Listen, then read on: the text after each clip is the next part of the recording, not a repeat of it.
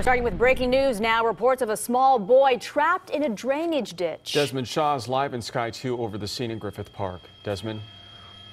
Yes, Peter and Andrea, just about a half hour ago, this was reported to a LA City Fire. We're right in Griffith Park near Travel Town off of the 134 and the 5 freeway. You see LA City Fire.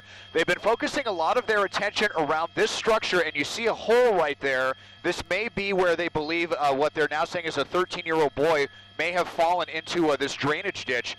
So we have a huge response here by LA County Sheriff's deputies and LA City Fire. They're talking to a lot of people over here trying to see what they saw in regards to this. And we just found this out as well. I'll zoom out and show you. LA City Fire is over the Victory Bridge here off of the LA River. And we also just heard a big the LA City airship overhead as well. They're going to be checking the LA River for where they think he may have come out into the river himself. So they're frantically searching the river as well, trying to look for this boy, but they have not made contact with him yet. Live in Sky 2 overhead, I'm Desmond Shaw. Peter and Andrea, back to you now in the studio.